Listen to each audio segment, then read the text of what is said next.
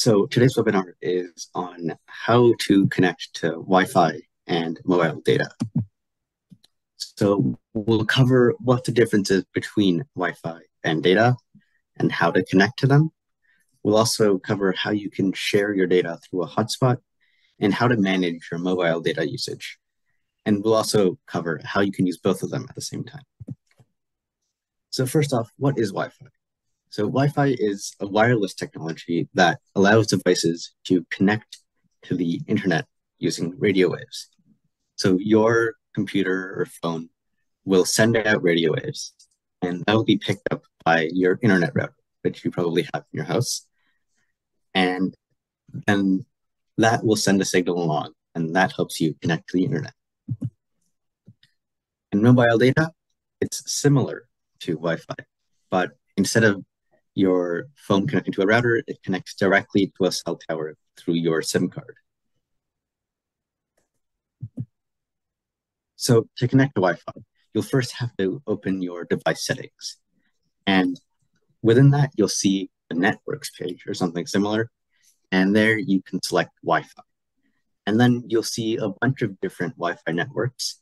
And you just tap on the one you want to connect to. And if you're not sure, you can always ask people for the Wi-Fi network name. And some Wi-Fi networks might have a password, so you'll have to enter that if it asks you to. To data, once again, you'll have to open your settings and go to the network and internet tab or something similar to that. But instead of clicking Wi-Fi this time, click mobile data or cellular data. So there's a few pros and cons with Wi-Fi and data. So Wi-Fi generally has faster speeds and you can have a more stable connection. And most Wi-Fi nowadays has no data limits. So you can basically stream and do things as much as you want without having to worry that you'll be charged for using too much of your Wi-Fi. But a disadvantage is that Wi-Fi is typically in limited range. You have to be near the Wi-Fi router so that it can pick up your signals. And if you're too far, you'll be disconnected and you can't access the internet.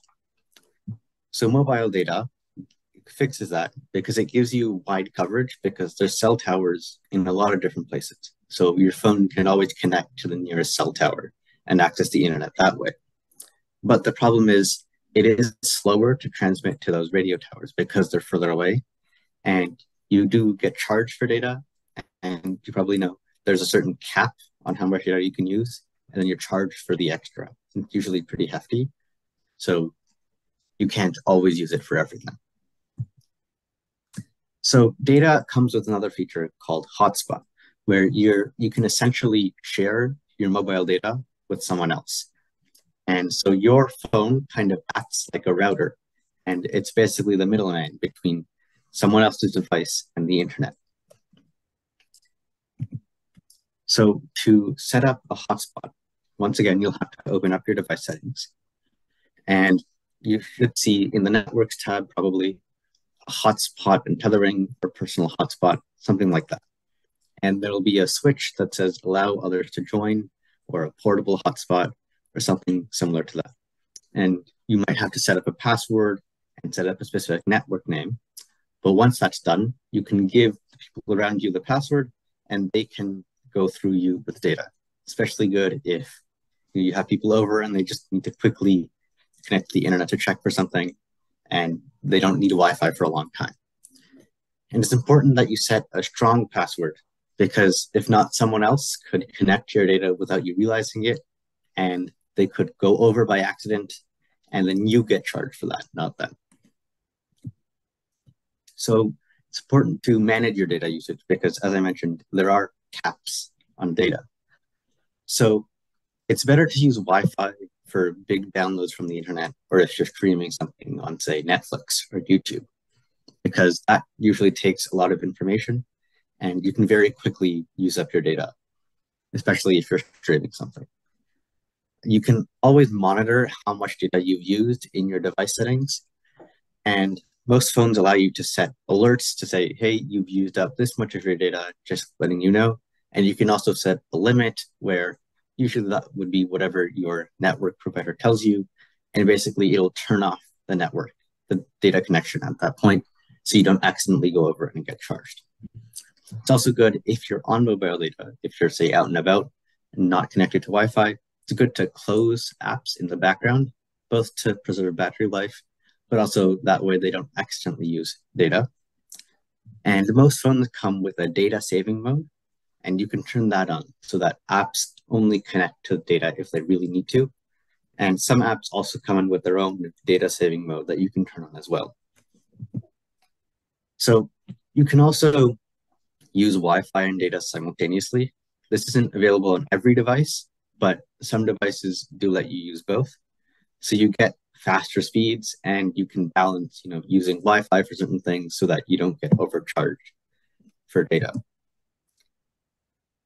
So Wi-Fi does give you those faster speeds and that unlimited usage.